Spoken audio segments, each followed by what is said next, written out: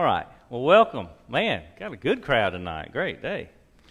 It's good to see y'all. And if you were here this morning, or else if you weren't here, I guess more particularly if you weren't here this morning and trying to see the live stream service, for some reason, and the church was not the only one affected. The Comporium was having some internet issues this morning apparently because we had no internet service at all, and so we got it up there now. It's we recorded everything and then just posted it later, so it's there now to see, but couldn't do it live. So hopefully tonight our internet will hang in there with us, and we'll be able to get through our Bible study.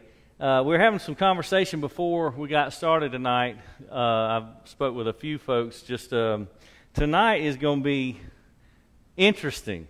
Our scripture that we're going to be looking at is in Revelation chapter 10 and into chapter 11. I had initially thought about breaking this up into two, but I decided to try to keep it together into one coherent section, because what we're looking at tonight is going to be the time or the moments between the sixth and seventh trumpets that are blown in Revelation. And so it's kind of it's what's called an interlude, like the second interlude between. It's almost like a break in the action. So rather than break this up, I thought we'd keep it together. And tell you what, let me go grab one more thing, some notes here that I've got.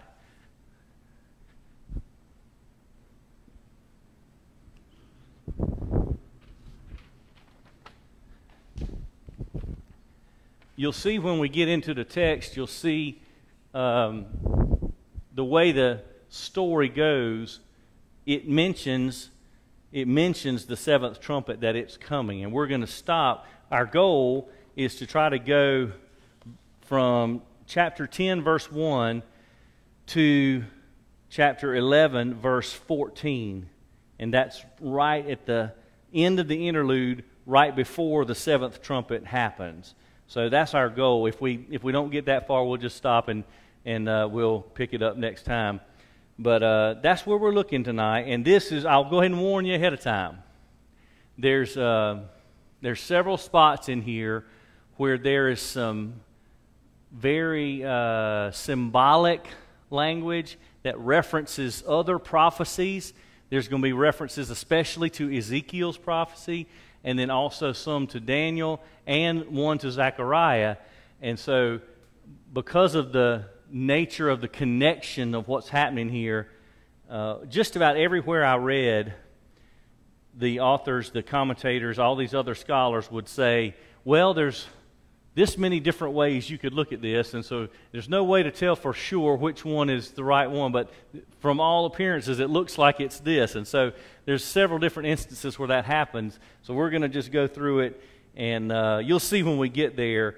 We're not going to be able to say this is definitely what it is. Okay, so we're not in a position to be able to know, and that's okay. It's okay to just say, hey, God knows more than we do. It's His plan anyway, and so however He has it planned, it's going to work out that way. So we can trust that He's got it under control. So let's go ahead and read through the text, and then we'll just walk through it and talk about it. And then we can discuss the details and hopefully understand what's being said here. So this is Revelation chapter 10, starting in verse 1. Then I saw another mighty angel coming down from heaven, wrapped in a cloud with a rainbow over his head. His face was like the sun. His legs were like pillars of fire. He held a little scroll or small book opened in his hand. He put his right foot on the sea, his left on the land, and he called out with a loud voice like a roaring lion. And when he cried out, the seven thunders raised their voices. And when the seven thunders spoke, I was about to write, but I heard a voice from heaven saying, "Seal up what the seven thunders said, and do not write it down." Then the angel that I had seen standing on the sea and on the land raised his right hand to heaven, and he swore by the one who lives forever and ever, who created heaven and what is in it, the earth and what is in it, and the sea and what is in it, there will no longer be a delay. But in the days when the seventh angel will blow his trumpet, then the mystery of God will be completed, as he announced to his servants the prophets. Then the voice that I heard from heaven spoke to me again and said, "Go, take the scroll that lies open in the hand of the angel who is standing on the sea and on the land." So I went to the angel and asked him to give me the little scroll. He said to me, "Take and eat it. It will be bitter in your stomach, but it will be as sweet as honey in your mouth."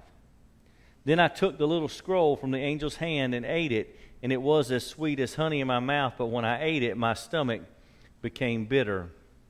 And they said to me, "You must prophesy again about many peoples, nations, languages, and kings." And then I was given a measuring reed like a rod with these words, "Go and measure the temple of God and the altar and count those who worship there. But exclude the courtyard outside the temple. Don't measure it, because it's given to the nations, and they will trample the holy city for 42 months. I will grant my 2 witnesses authority to prophesy for 1,260 days, dressed in sackcloth. These are the 2 olive trees and the 2 lampstands that stand before the Lord of the earth. If anyone wants to harm them, fire comes from their mouths and consumes their enemies. If anyone wants to harm them, he must be killed in this way. And they have authority to close up the sky so that it does not rain during the days of their prophecy. They also have power over the waters to turn them into blood and to strike the earth with every plague whenever they want. And when they finish their testimony, the beast that comes up out of the abyss will make war on them and conquer them and kill them. And their dead bodies will lie in the main street of the great city, which figuratively or spiritually is called Sodom and Egypt, where also their Lord was crucified. And some of the peoples, tribes, languages, and nations will view their bodies for 3.5 days and will not permit their bodies to be put into a tomb. And those who live on the earth will gloat over them and celebrate and send gifts to one another, because these 2 prophets had tormented those who live on the earth. But after 3.5 days, the breath of life from God entered them, and they stood on their feet. Great fear fell on those who saw them. Then they heard a loud voice from heaven saying to them, "Come up here." And they went up to heaven in a cloud while their enemies watched them. At that moment, a violent earthquake took place. 1/10 of the city fell, and 7,000 people were killed in the earthquake. The survivors were terrified and gave glory to the God of heaven. The second woe has passed. Behold, the third woe is coming soon. Now, I'm guessing that none of you are really just sitting there at this point saying, "Oh, well, that makes perfect sense to me. I totally understand," right? Because that's a lot to take in and understand. Where we left off in chapter 9 last week, that was the summary of the 5th and 6th trumpets being blown by those angels, and the result of that, the consequences of those 2 things. And then now you see this time period between the 6th trumpet and the 7th trumpet, and that's what we've just read. So let's just kind of take a look at what we've got here, and hopefully we can make some degree of sense out of it, enough to understand what God wants us to know. And that's really the goal tonight. We don't want to try to know more than we're supposed to know, but we want to know everything we need to know, if that makes sense. You know, and I'll probably I should probably reference a couple of scripture passages that maybe to guide us through this tonight, and especially in the weeks ahead going through Revelation. There's two passages of Scripture, both of them in the Old Testament, and they kind of help us understand, maybe put our mind at ease a little bit about what we're supposed to be able to figure out when we read Scripture, especially this part of the Bible. The first one is in Deuteronomy 29:29, and you can just listen as I read them. If you want to jot those references down, you can do that. But Deuteronomy 29:29 says, "The hidden things, or the secret things, belong to the Lord our God, but the revealed things belong to us and our children forever, so that we may follow all the words of this law." So that kind of helps us understand there's just some stuff we're not supposed to know. Okay? But the things that we do know, he says the revealed things belong to us and our children forever, so that we may do all that's in this law. What God gives us is enough to where we can be obedient to Him and do His will and follow His word, live a life like He wants us to live. Okay, but we don't have to know everything, and sometimes that's a relief, and other times it's kind of, well, I would like to know about this, but maybe we're just not supposed to. Now, the other passage that's been very comforting to me over the years is found in Isaiah 55, verses 8 and 9, and really in verse 10 and 11 too. But here's what Isaiah wrote: "My thoughts are not your thoughts, and your ways are not my ways, says the Lord. Just as heaven is higher than the earth, so my ways are higher than your ways, and my thoughts than your thoughts." And so just that portion speaks to, we just can't understand everything God has got going on. But then he says this in verses 10 and 11, "For just as rain and snow fall from heaven, and don't return there without saturating the earth and making it germinate and sprout, and providing seed to the sower and food to the eater, so my word that comes from my mouth will not return to me void, but it will accomplish what I please and prosper in that for which I sent it to do." So God's word is going to accomplish its purposes, even if we don't know it all or understand it all. God promises to tell us what we need, not necessarily what we want to know. So hopefully that's a comfort as we look at this. So let's look at Revelation 10 to start off with. John sees another mighty angel, and when I say mighty, I mean this angel's got one foot planted on the land and one in the sea. I can't even get my head around what kind of sight he's seeing. An angelic being that is that magnificent, that large, wrapped in a cloud, it says in here, a rainbow or halo over his head, his face like the sun, his legs like pillars of fire, and he's holding a book in his hand, and it's open. Now, this corresponds to Ezekiel. If you were to go back and look at Ezekiel at the end of chapter 2, about in verse 9 and through the first parts of Ezekiel chapter 3, you'll hear or read the same type of thing. It's the same picture. It's kind of a corresponding prophecy. And so this angel, as I said, has a foot on the land, a foot on the sea, and he's calling out. His voice sounds like a lion. I mean, this is just an amazing scene.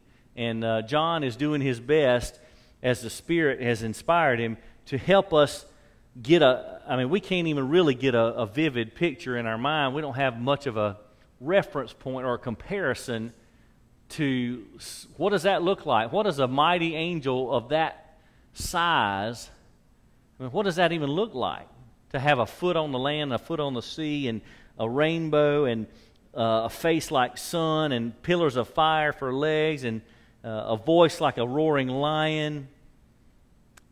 It's just amazing to try to imagine what that looked like. But then when he speaks, the Bible says there are seven, like a peal of thunder. It says the seven thunders speak when the angel calls out.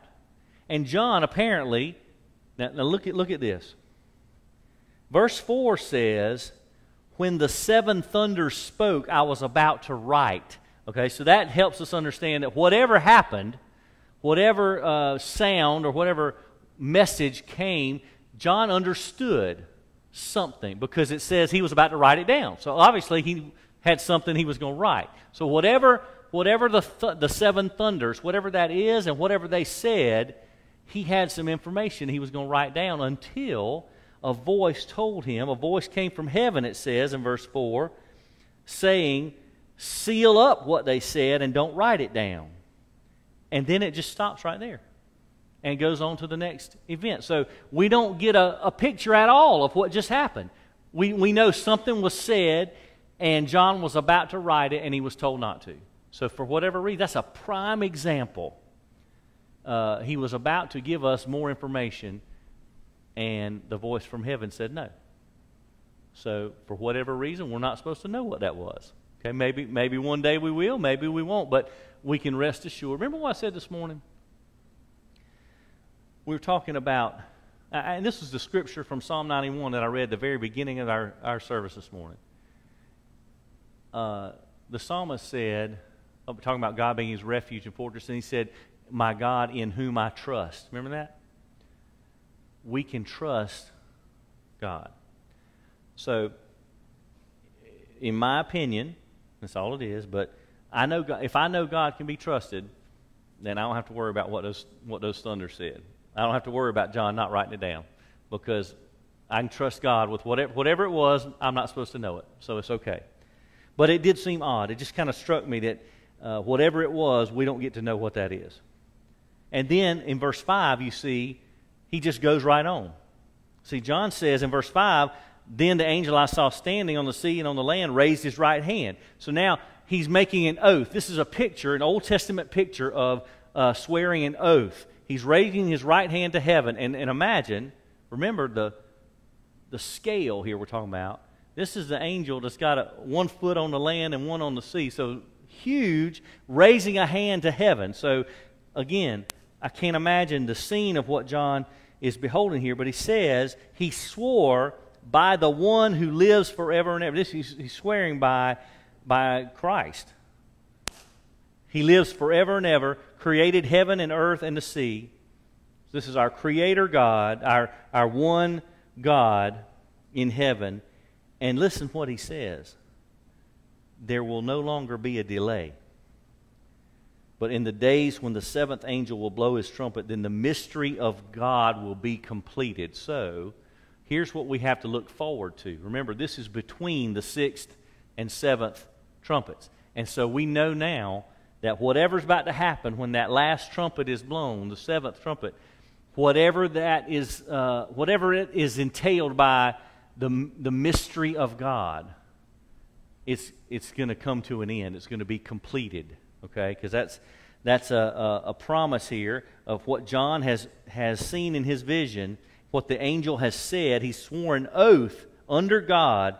There won't be a delay anymore. When that 7th angel blows his trumpet, the mystery of God will be completed as he announced to his servants, the prophets. So now, here's what the picture we have right at this point. John, in Revelation, is serving the purpose of a prophet. And he is also included then in the same category as the Old Testament prophets like Ezekiel, like Daniel, like Zechariah. These references that are overlapping here between Revelation and these Old Testament prophets. That's what's being referred to here when this angel swears that oath and says, just as he announced to his servants, the prophets. He's channeling all these together, all the counsel of God that's come through the years, all recorded here for us. Whatever overlap, whatever commonalities exist between those previous prophecies and this one here, this vision, it's all going to come to a completion. Okay, it's all going to be fulfilled, whatever that looks like. And remember, I said at the beginning, we're going to have to say on some of these things, we're just, hey, I don't know what that looks like. I don't know how that's going to work out. But whatever it is, it's going to come to a completion. Okay, we know that for sure.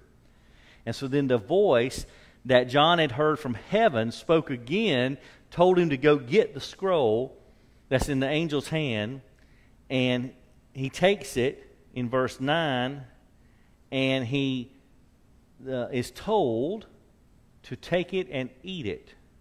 Now, this is one of the things that I discovered doing a little bit of research into that, because that just seems interesting to me.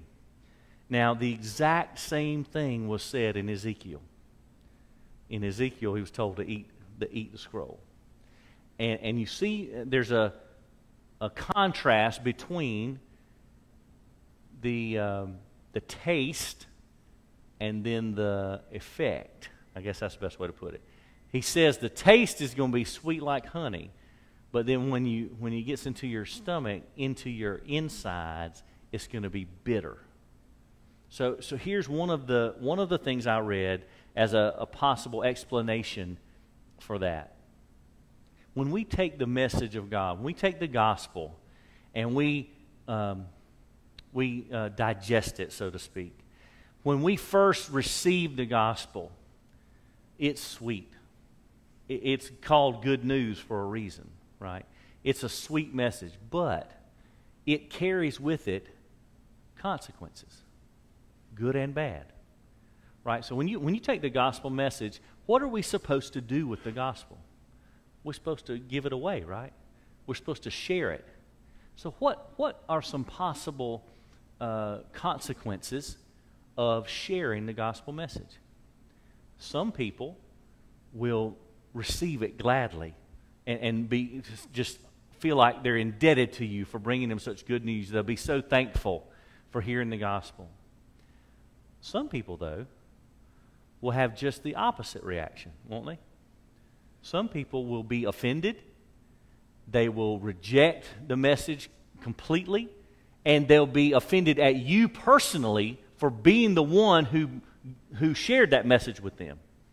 So there will be some bitter consequences for digesting the message. And what I mean by that is when the gospel, this is a very symbolic image, I think, of taking this word and eating it to where it's not just received, but it's in you. So what happens when the gospel gets in you? What's that supposed to signify? It's supposed to show that the gospel is now it's part of who we are, and so wherever we go, the gospel goes. Whenever we have conversation, the gospel kind of overrides our conversation and kind of gives us guidelines within which we're supposed to interact with people. So hopefully, when I have the gospel just dwelling in me, part of who I am, then my conversations with people, even if they're on other subjects, on something totally unrelated, they're going to be informed by the way the gospel works in my life. Does that make sense? So I'm not just going to talk to somebody just without any experience of the gospel coming through that. My tone of voice, my personality, the way I treat other people, the way I interact with other people, the conversations I have, it ought to all be influenced, that's the word I was hunting for, influenced by the gospel, right? It ought to be part of us, for better or worse. So when somebody appreciates us because of the gospel, that's great. But we can't be surprised when we share the gospel and we're not appreciated. We're, quite the opposite. They're offended. They don't like us anymore. I've had those. I'm sure some of y'all had too. When you talk about inviting people to church or telling them about Jesus, and they, Charles, you shared a few weeks ago that very experience. Someone you tried to invite to church, and they don't want any part of it, right? And some people are going to react that way, and that's okay. We just have to know that's part of the deal, right? Not everybody's going to appreciate it. Some people are going to reject it. So John ate the scroll. It affected him just like the angel said. But then, what's the last verse in chapter 10? Look at the way. Does it say this in your translation? They? Does it say that in verse 11? They told me. They said to me. Yeah. So isn't that interesting? It's been, this angel said this. This voice from heaven said this, like individual. And now it's they said to me. It's almost like a joining together, a consensus, so to speak, saying they said, hey, John, you're not done. You still have, you got to do some more prophesying. And then we move into chapter 11, and that's kind of a turning point in the interlude, at least, because you're moving from John personal experience to now we're talking about some other people getting involved. So you move into the two witnesses. The two witnesses. What is the phrase, the two witnesses? What does that mean? Is that literal? Is that really two people that are going to prophesy?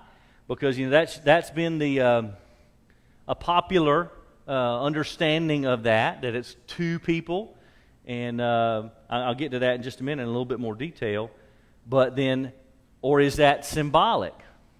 Does it more indicate there's going to be witnesses that represent larger groups of people, like the church and the witness of the church and the people of God? And is it going to be more worldwide, or is it going to be focused in a particular place? And I'll tell you why it's harder to kind of pin that down here in just a minute.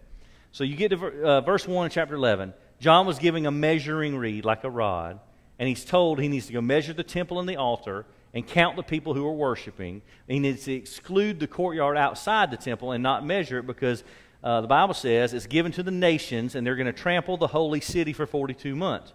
So what does all that mean?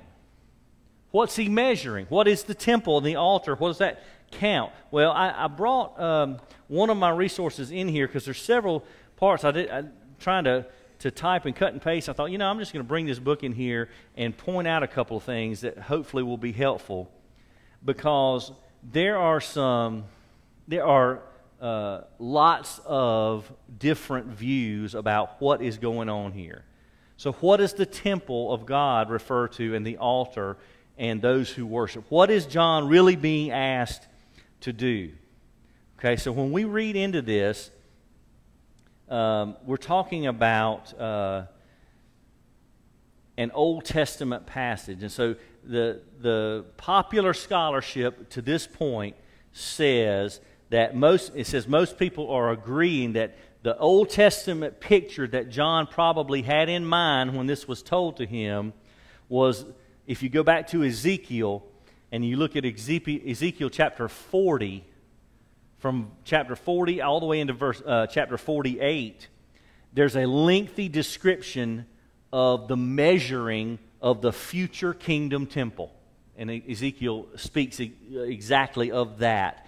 And so most people are agreeing that that's the picture John probably had in his mind when he was told to go measure the temple of God and the altar and to count the worshipers.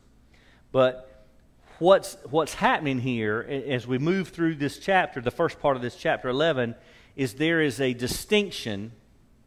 What John's task is really about is making a distinction between those who are holy and those who have defiled themselves by worshiping this beast that we're talking about, the major conflict here in Revelation between those who worship the Lamb, who follow Christ, and those who, as we'll see, receive the mark of the beast, right? They worship the world, okay, and the temporary ruler of the world. And you see this as you get into this chapter a little bit more when it talks about the two witnesses and the beast that comes out from the abyss. And so we're getting a picture of the devil here, okay? A picture of the devil. And those who are devoted to him and rebellious toward God. So what we're seeing here in this temple, altar, and worshipers is the temple representing the church within the Great Tribulation. And there are some issues with that understanding of it. So just know that as we finish up here in chapter 11, in this first part of it at least, just about everything I'm going to tell you right now is going to come with the little caveat that says, probably, but we're just not sure. Okay, that applies to everything we're about to say, okay? Because this is just the most sense we can make of what we have here. So the church in the midst of the Great Tribulation as the temple, represented by the temple, which means the altar would refer to the huge stone altar of sacrifice that's in the court of the priests. And what these represent symbolically are the true servants of God, and then the measuring task that John is given is symbolizing their recognition and acceptance by God, just like the same numbering that took place back in chapter 7 about the 144,000, where we talked about it's 12 tribes, but it's not the same 12. You know, some of them were changed and the different mentions in that list, and it wasn't a strict number, 144,000. It was more like that's representative of the people of God. Okay, so that same type of concept is happening here. So when you get past that first part, now we're talking about what's happening with this this outer courtyard. Why is he told not to include the courtyard?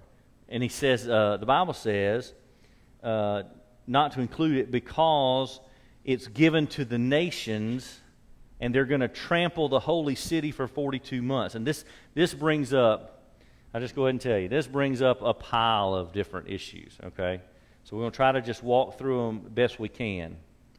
In the mind of John, the holy city refers, just like the temple, refers to the church, and the consistent usage of that expression, the holy city, means the community of those who are faithful to Jesus Christ. And at this point in church history, it's composed of believing Jews and Gentiles. So that was a neat little overlap coming into this after we just talked about today and last week in Acts about how the gospel is now going to the Gentiles. And so this church in Antioch, like we talked about this morning, was one of the first churches in the New Testament that was composed of both Jews and Gentiles, which was not the norm. Okay? So we've got a lot of symbolic imagery here. These phrases, the temple, the holy city, referring to the church, the people of God, believing Jews and Gentiles. And so this reference is to the people as they must first endure the trampling of the pagan nations for 42 months. Now, when we get into these designations of time, here's something interesting that happens. So you've got this reference to time that's popular in Revelation that's mentioned a lot. This period of 7, like 7 years or 7 days. And so then you've got 42 months. Well, you know what 42 months is? Half of 7, 3.5 years. And then it mentions 1,260 days. Well, you know what that is? 42 months of 30 days apiece. Okay? 3.5 years. So there's a lot of, there's some intentional, I'm gonna have this measurement, but I'm gonna call the same thing like three different things, and it's gonna all refer to the same thing. So we've got persecution. Is that what we're talking about here for this 42 months? Is that what's going to happen to the people of God? Is that why we're talking about tribulation and persecution? That the nations, the unbelieving nations, because that's what the word typically refers to when you have the Gentiles. That used to be a term to say the people without God, right? So the nations used to be, you had the Jews and you had the nations. So the nations were the ones that didn't have God. And so in this sense, now you've got, remember, we've come all the way through the New Testament. So now the whole Gentile thing, we're seeing that in Acts. That's in the past tense now, okay? So now the gospel's gone to the Gentiles. Everybody who believes in Jesus Christ is in the people of God. Okay, so that's the context that we're in here in Revelation. So now, when we see the nations trampling this courtyard, now we're talking about the nations referring to all those who don't belong to God, who have rejected the gospel. And they're going to persecute the people of God for this period of 42 months. Okay, so we keep walking down here through this text, and now you see in verse 3, the two witnesses, that God is going to grant authority to 2 witnesses, and they're going to prophesy for a period of time. So what in the world does this look like? And I read and I kept seeing, well, this person thinks it means this. This person thinks it means this. And then, you got half a dozen different views, and every one of them are making pretty fair arguments. And so it's hard to tell. Now, I will tell you one you might have heard that is a little bit more popular. Some have said over the years that these 2 witnesses are literally 2 witnesses, 2 people, and that it's Moses and Elijah. Others have said it is Enoch and Elijah, because, Enoch and Elijah were the 2 that got taken up. Elijah went up in a chariot of fire in a whirlwind, and Enoch, it says he was taken. He was no longer found because God took him. So they didn't actually die.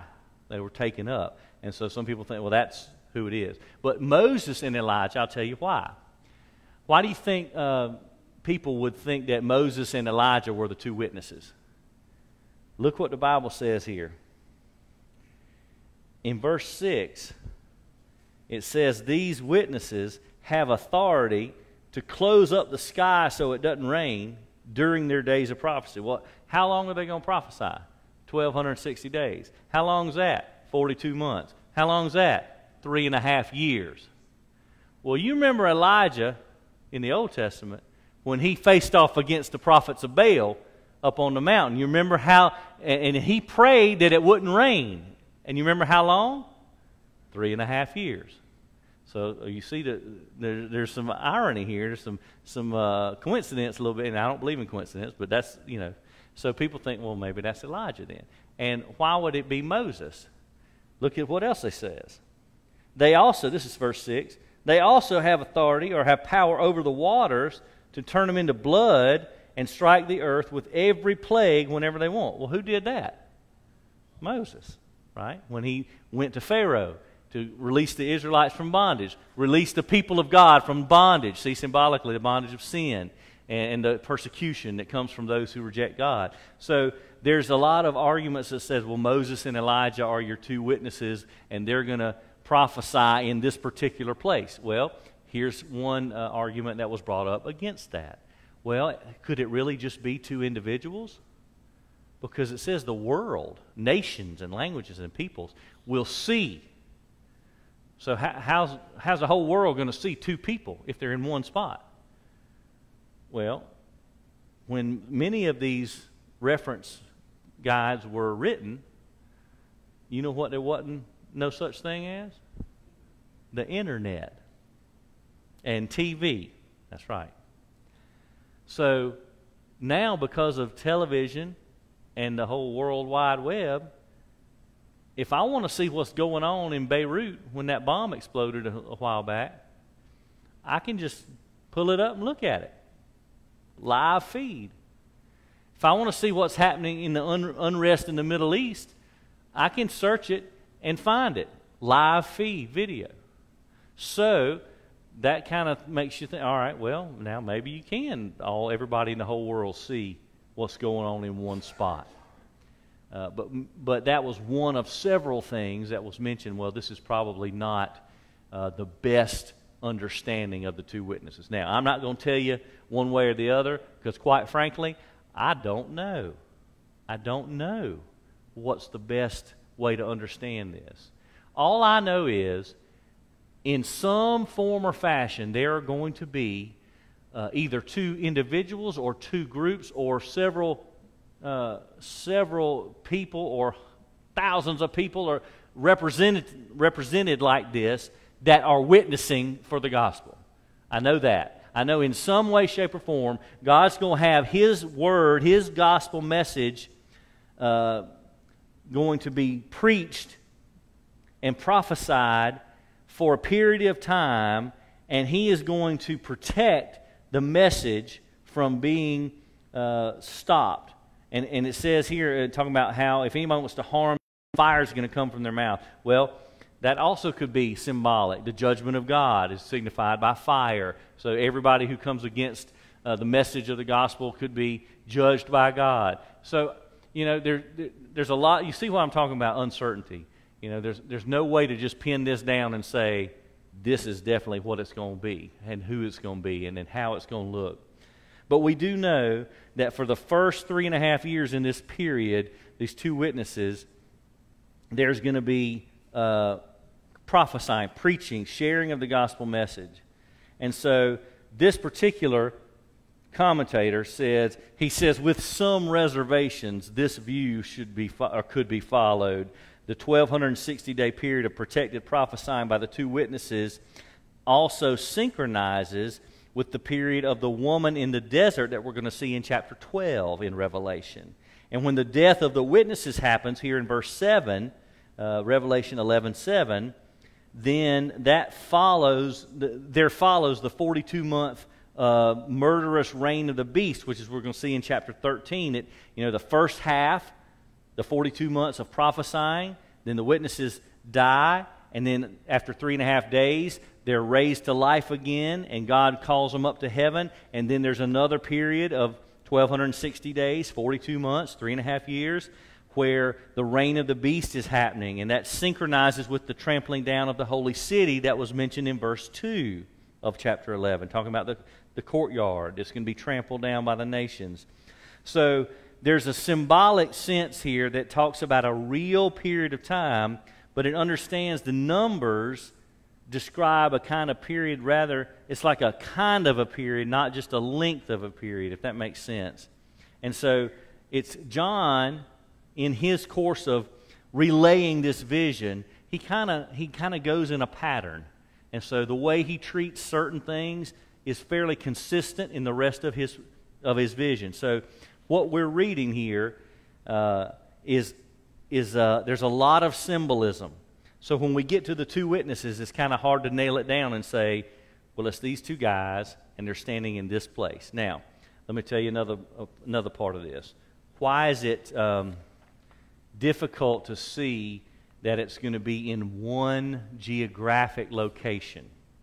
Okay, so I want you to look at the text here because it says, when the two witnesses have finished their testimony, this is verse 7, the beast that comes up out of the abyss will make war on them, conquer them, and kill them, and says their dead bodies will lie in the main street of the great city. And we'll start thinking, well, what's the great city? Okay, well, then it says, the main street of the great city, which figuratively or spiritually, and there's a word there, based on the same word for Holy Spirit, pneuma, which is spirit. Pneumatikos is the Greek word here.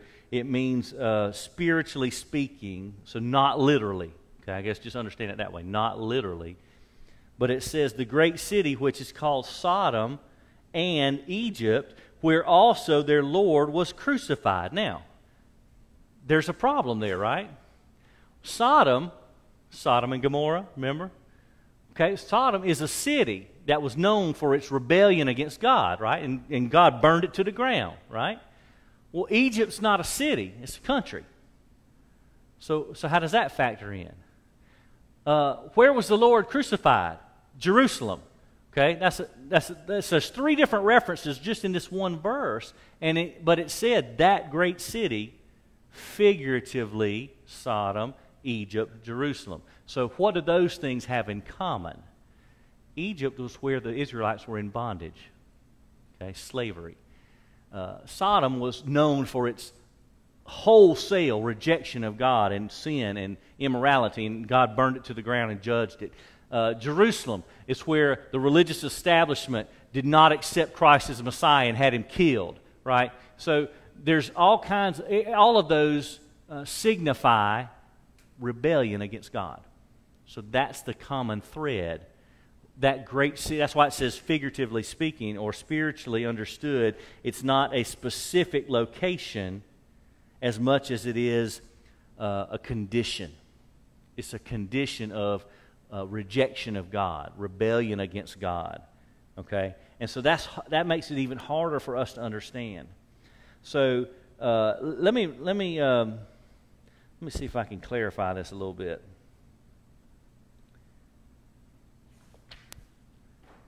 Okay, so when we talk about where their bodies are going to lie, the main street of the great city, And then some of the peoples, tribes, languages, and nations will view their bodies for 3.5 days, not permit their bodies to be put into a tomb. Those who live on the earth will gloat over them and celebrate and send gifts to one another. It's like Christmas. It's like a pagan Christmas. They're going to celebrate and exchange gifts because this witness has been put down.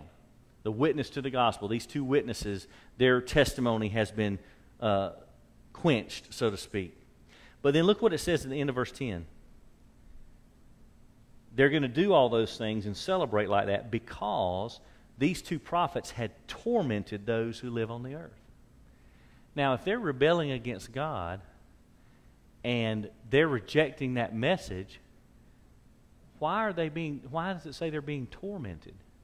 If they don't believe it, if they don't believe a message, it's like the atheist who gets so mad at a God he claims not to even believe in.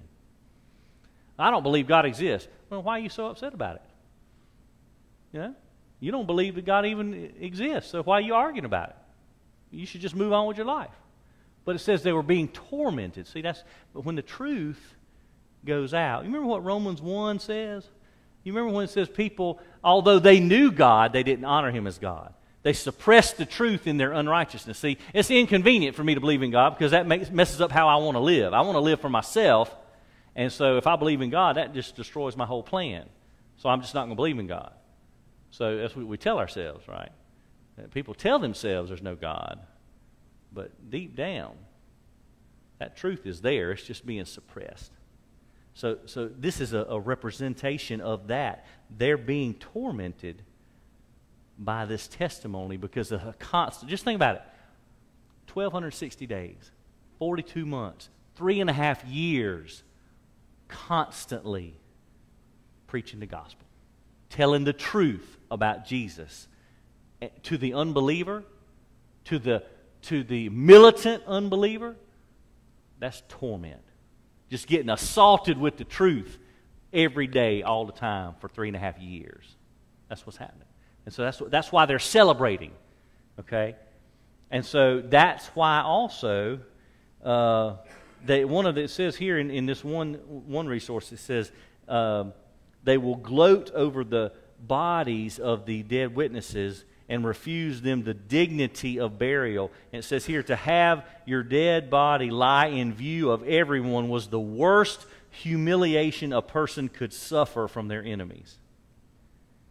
And the pagan world is going to celebrate the destruction of the witnesses and the victory over them by exchanging gifts. And the beast that it talked about that accomplished this short-lived victory is going to silence the witness of the church to the glee of the beast-worshiping world. All those who have rejected Christ, they're going to celebrate because of what has happened. And so the time of the silence of the witnesses, 3.5 days, corresponds in days to the time of their witness in years. They witnessed for 3.5 years. They were silenced for 3.5 days. And what it's showing us is there's just a brief time of triumph for the enemy, but it's fleeting. It's temporary. It's in the grand scheme of things, it's nothing. So what happens after that? Here's the end of our passage tonight.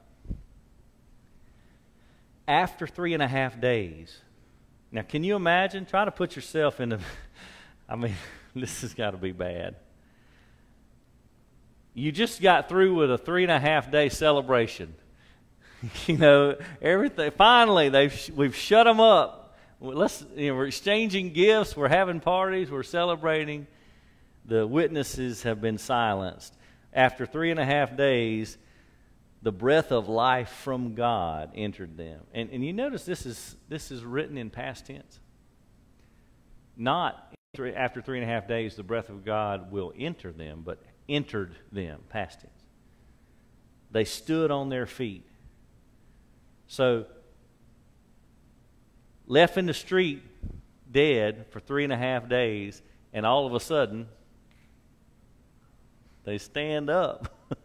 I can imagine that the parties came to a close right quick. You know, when these witnesses stand up.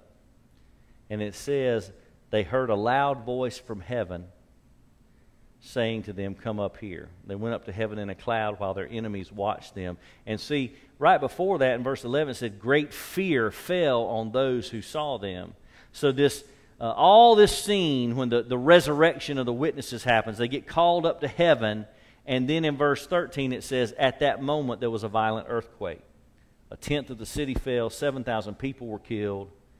But look at this next little sentence. This is one that's kind of perplexing. It says the survivors were terrified and gave glory to the God of heaven. Now, isn't that interesting? These are the same ones who were partying because the witness from God had been silenced, and now they're so scared by what all has just happened, they give glory to the God of heaven, the one that they rejected, the one that they didn't believe. So that's to me, that is very, very interesting. And also, I should say, carrying with this theme of symbolism in all these different events here in chapter 11, the death and the resurrection and the ascension of the two witnesses has a worldwide scope.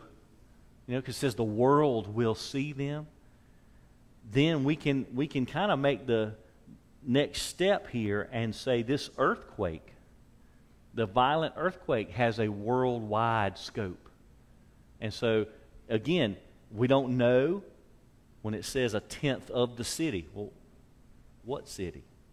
Because remember, it said Sodom, Egypt, Jerusalem. Is it Rome? Is it Babylon? You know, all the great cities that were rebellious against God. What great city? Is it everywhere that rebels against God? Is it unbelievers in general? You know, it's hard, that's why it's hard to tell. But whatever it is, it's 1/10 of that fell and 7,000 people. So is it literally 7,000 people died? But if it's a violent earthquake with a worldwide scope, it may be 7,000 might be symbolic of a much greater number. We don't know. And it's okay not to know, but we don't know. But we know that's what the text says, that a major event happens. Now, I will tell you this. In the midst of all this commentary and research, this one particular commentator said that the events of Christ's return and the ascension of those witnesses seem to be simultaneous. And so that's an interesting thought, that at the end of the 42 months, 1,260 days, 3.5 years of constant witness for Christ, and then there's 3.5 days of silence when they're killed, and then they come back to life and God calls them up. At that moment, that ascension of those witnesses seems to correspond with the return of Christ. So how will that work out? When will that? I don't know. But it just, the way it's written, the context of how it's written, and the theme that's working through this passage seems to indicate that may be the case. So after all of this, violent earthquake, a tenth of the city fell, 7,000 people were killed, the survivors were terrified, they gave glory to the God of heaven. Now that's the end of the action. And then there's just one little sentence. Now the sixth, or the second woe, I should say, because remember it was first, second, and third with the fifth, sixth, and seventh trumpets. So now the second woe has passed. The third woe is coming soon. And that's the only precursor we have to what happens beginning in verse 15, which is what we'll look at next time. The seventh trumpet is about to be blown. So as if all this wasn't, this is almost like everything up to this point is leading up to a major event that happens when that seventh trumpet is blown. And that because that contains what we'll see, the 7 bowls of God's wrath, which is coming next. So I apologize for a lot of the uncertainty And the fact that there's just so much there's so much we can do, and then at that point we have to just say, but we know God can be trusted. So I don't know what it looks like. I don't know who exactly the two witnesses are, and I don't know where exactly they'll be. But we do know God's message is going to be proclaimed. We do know that, and I think this is probably maybe the best takeaway from this portion. God protects the proclamation of His gospel. You see that in the way these witnesses, whoever they are, wherever they are, the way they have been empowered. Talking about fire coming out of their mouth. Anybody tries to hurt them. If anybody tries to interrupt what God has ordained as the proclamation of His message for that period of time, whatever it is, it's not happening. Okay? God's going to protect what He wants to be declared to the world. And so, how do we apply that to us? We have the gospel. We have the mandate to share it, and God will protect us in that. However that looks, God has empowered us to share His message, and He'll watch over us as we do. All right, I was about to say any questions, but I said no, that'd probably be a bad idea at this point. So it gives you something to think about, though, right? It gives you something to think about, something to talk about, and hopefully it'll give you more inspiration to go back and read the Word more and just kind of. Charles, you want to say something? I know, a lot of things.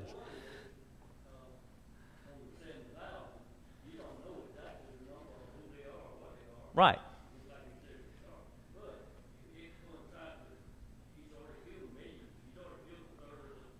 That's right. Exactly. Because last week it said a third of mankind was killed, right? So, yeah, the numbers are dwindling.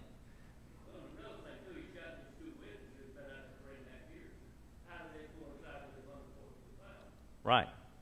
Yeah, I mean, there's a lot of questions. Yeah, a lot of questions.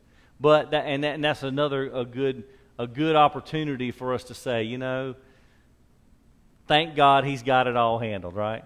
Thank God He's in charge and I'm not. He's got that. He's got all the answers and He can be trusted with them. So that's good. Let me pray for us and we'll be done.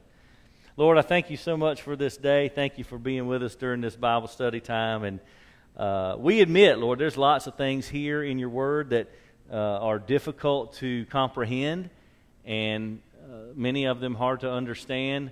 And we want to read Your Word. We want to understand it best we can by the power of Your Spirit, who gives us the understanding. And then we want to apply this to our lives in a way that we just want to do what You tell us to do and live according to Your Word. So, Lord, I pray that You'd help us do that, even in the midst of this particular study that's oftentimes becoming more and more difficult to comprehend and to grasp. We want to take from it and make sure we're living in a way that honors You, and we want to be found faithful in Your eyes. Regardless of what happens and when it happens and how it happens, we know You can be trusted, and we want to be faithful to Your call. So help us to do that, Lord, we pray in Jesus' name. Amen.